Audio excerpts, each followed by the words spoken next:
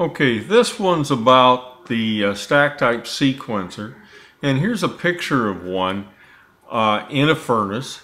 We're going to go ahead and cut this thing in half and look inside, and we'll see what makes it tick. Okay, here we have the sequencer that I was showing you inside the furnace. I'm showing you with a cutaway. Now let's go over the parts of this. Okay, you got two set of contacts there, and they're just barely apart.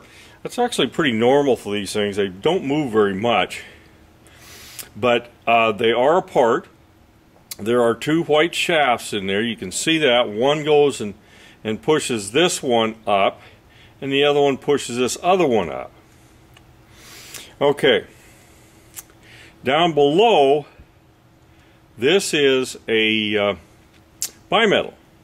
And it's a bimetal disc like that there. It's the same thing as that thing.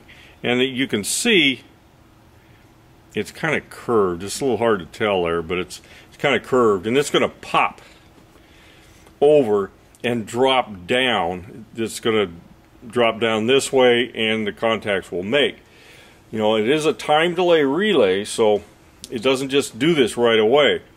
Now what it does, we've got the 24 volts comes in here and here. And between these two terminals is a little button. And I'll show you a picture of the button right here. That button is kind of the key to the way these things work. It's a type of heater. It's actually a thermistor, and it increases resistance as its temperature increases. So as the power goes through it, it warms up, and as it gets warmer, the resistance increases and the amperage draw drops. But that heater warms up the bimetal.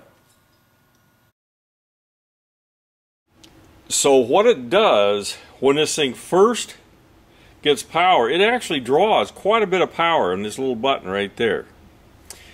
And if you watch your ammeter, and you got to be pretty quick on this, it'll draw a whole bunch and then it'll ease off.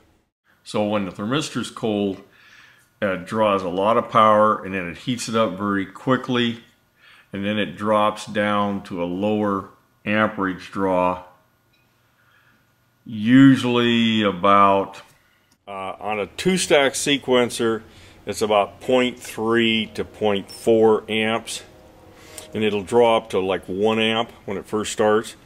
But that little button there, when it warms up, it heats this bimetal, and the bimetal moves down, and it pops. When it pops down, then it makes this switch quickly. When this power is cut off to here, then the bimetal disc cools, and again it pops, and it pops back the other way, and that opens up the contacts.